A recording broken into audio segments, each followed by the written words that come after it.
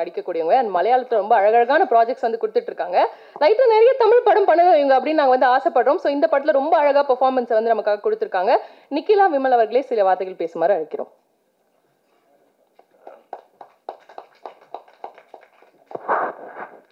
எல்லாருக்கும் வணக்கம். ரொம்ப வருஷமாச்சு ஒரு ப்ரெஸ் மீட் அட்டன் பண்ணி தமிழில். யூஸ்வலாக எங்கள் ஊரில் ப்ரெஸ் மீட்னா அவங்க கேள்வி கேட்பாங்க, நாங்கள் பதில் சொல்லணும். ஸோ இங்கே வந்து உட்கார்ந்த பிறகு தான் நான் கேட்டேன், அவங்க கேள்வி கேட்க மாட்டாங்களா, நம்ம தான் போய் பேசணுமா அப்படின்னு கேட்டேன். ரொம்ப சந்தோஷம். என்னென்னா என்னோடய ஃபர்ஸ்ட் மலையாளம் படத்தோட ப்ரொடியூசர்ஸ் தான் E4ஓட சேர்ந்து நான் அதுக்கப்புறம் ஒரு 7 வருஷம் கழிச்சு பண்ணுற படம் தான் போர்த்தொழில். இந்த படத்துக்கு வந்து எனக்கு கூப்பிட்ட போது எனக்கு கொஞ்சம் டவுட்டாக இருந்தது, சரி எப்படி பண்ணணுமா பண்ண வேணாமா அப்படின்னு. அப்போது சாரதி சார் தான் சொன்னார், வந்து கதை கேளுங்க, அவர் வந்து கதை சொல்லுவார், கதை கேளுங்க அப்படின்னு சொல்லி. ஆக்சுவலாக நான் ஒரு சின்ன கதை சொல்வேன். அவர் கதை சொல்ல வந்ததுக்கு முந்தின நாள் எனக்கு ஒரு மலையாளம் படத்துக்கு கதை சொல்ல வந்தார். ஸோ அவர் வந்தபோது ஒரு லேப்டாப் எல்லாம் எடுத்துகிட்டு வந்து லேப்டாப் எல்லாம் ஓப்பன் பண்ணி வச்சு கதை சொல்ல ஆரம்பிச்சிட்டாங்க. அப்படியே கதை சொல்லி ஃபுல்லாக கதை சொல்லி முடிச்சிட்டோம். கதை சொல்லி முடிச்ச பிறகு அவர் சொன்னார், அப்போ நான் அப்படியே லேப்டாப் பார்த்தேன், இதிலேருந்து எதுவுமே சொல்லலையே அப்படின்னு. அப்போ அவர் சொன்னார், இல்லை நான் இது ஒரு பில்டப்காக ஓப்பன் பண்ணி வச்சுருக்கோம், இதில் எதுவுமே இல்லை அப்படின்னு சொன்னேன். ஸோ அதுக்கு மறுநாள் தான் இவர் கதை சொல்ல வந்தார். அவர் கதை சொல்ல வந்த உடனே இப்படியே ஒரு லேப்டாப் ஓப்பன் பண்ணி வச்சார். சரி, அதில் எதுவுமே வராது அப்படின்ற மாதிரி நான் உட்காந்து கதை சொல்லும்போது ஏதோ மியூசிக் கேட்குற மாதிரி இருந்துச்சு. என்னடா இது எனக்கு மட்டும் கேட்குறதா இல்லை அப்படின்ற மாதிரி எனக்கு தோணுச்சு. கொஞ்ச நேரம் கழிச்சு தான் எனக்கு ரியலைஸ் ஆச்சு. ஸோ இதில் இருந்தால் மியூசிக் எல்லாம் போட்டு தான் எனக்கு அவர் கதை சொல்லி இம்ப்ரெஸ் பண்ணார். ஸோ எனக்கு தெரிஞ்சு நான் கமிட் பண்ண படங்களில் வந்து நான் சீக்கிரமாக கமிட் பண்ணேன். நான் அந்த அன்னைக்கு ஒரு மறுநாளைக்கு எதுவும் நான் ஓகே சொன்னேன் இந்த படம். ஸோ அவ்வளோ கதை ரொம்ப நல்லா இருந்துச்சு.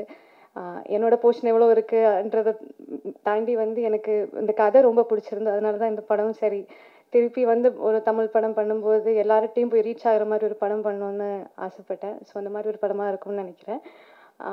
எல்லோரும் வந்து June 9th தான், எல்லோரும் தியேட்டரில் பாருங்கள், தியேட்டரில் பார்த்து சப்போர்ட் பண்ணுங்கள். தேங்க்யூ.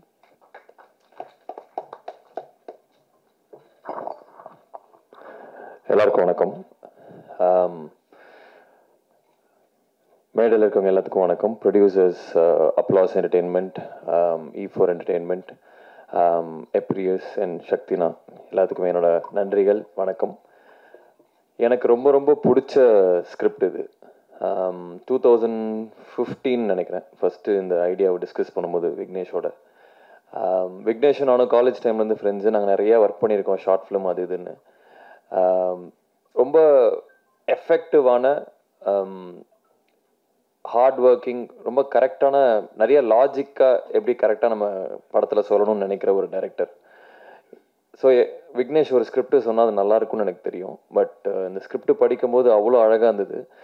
நிறைய க்ரைம் த்ரில்லர்ஸ் வந்திருக்கு, மர்டர் மிஸ்ட்ரி வந்திருக்கு. பட் இதில் வந்து இந்த 2 கேரக்டர்ஸ் வந்து ரொம்ப இன்ட்ரெஸ்டிங்காக வந்திருக்கு.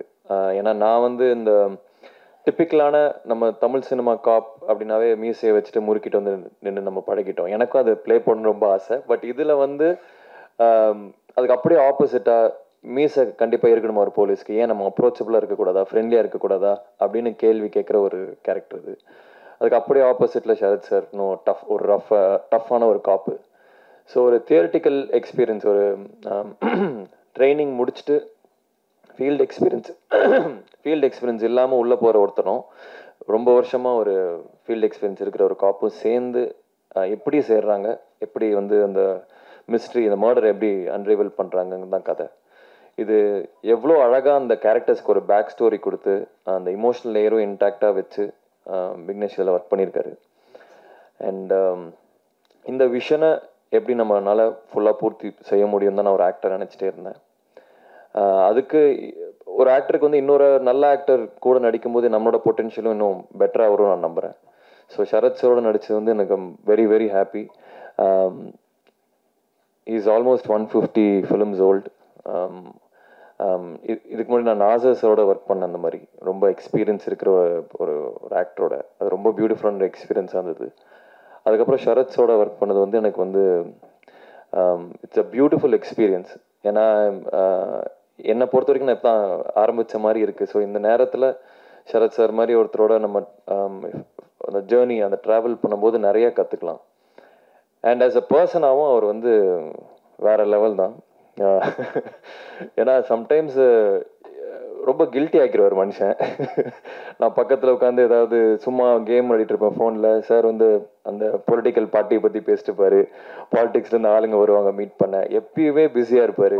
நம்ம என்னடா ஒன்றுமே பண்ண மாட்டோமே அப்படின்னு தோணும். சரி ஓகே சாப்பிட்டு முடிச்சிட்டோம், ஏதாவது பர்ஃபி இந்த பாயசம் தான் சாப்பிட்லான்னு பார்த்தா சார் வந்து ட்ரை ஃப்ரூட்ஸ் சாப்பிட்டுருப்பாரு.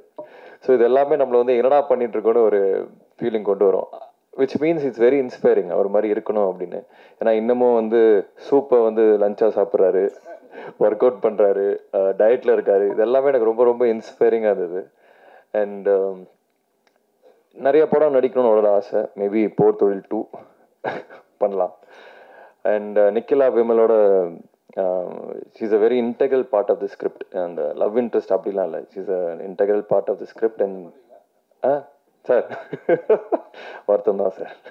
ஸோ அதனால் அவங்களோட ஒர்க் பண்ண ரொம்ப சந்தோஷமாக இருந்தது. அண்ட்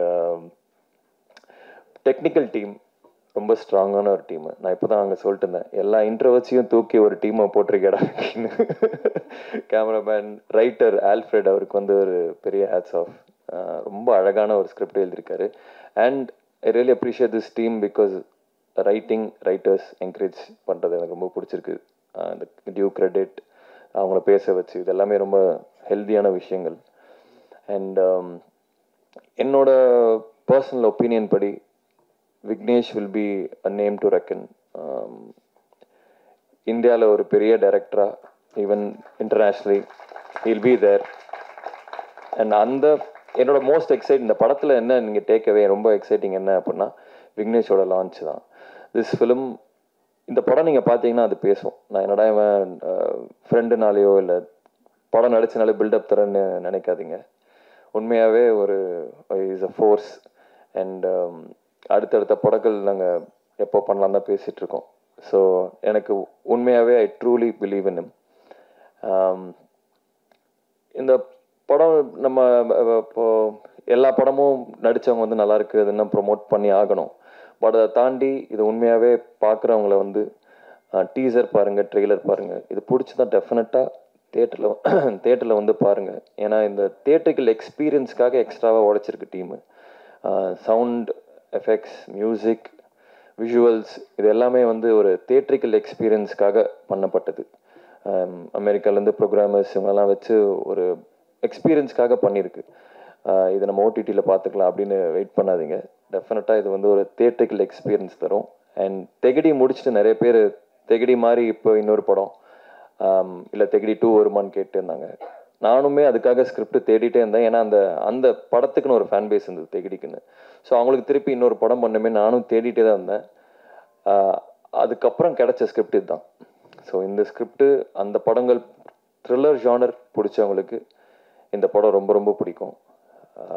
டெஃபினெட்லி தியேட்டரில் வந்து watch this film with your friends, with your family. Definitely you will enjoy the film. Thank you very much. Thank you.